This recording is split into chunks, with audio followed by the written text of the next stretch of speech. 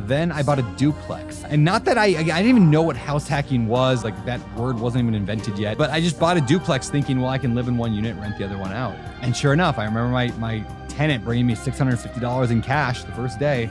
My mortgage was gonna be like $620. And I was like, shoot, I'm living for free. And so that's what really got me the bug about like financial freedom. Because I remember thinking like, okay, if I move out, I'm gonna rent my house out for like $500 a month. That's profit.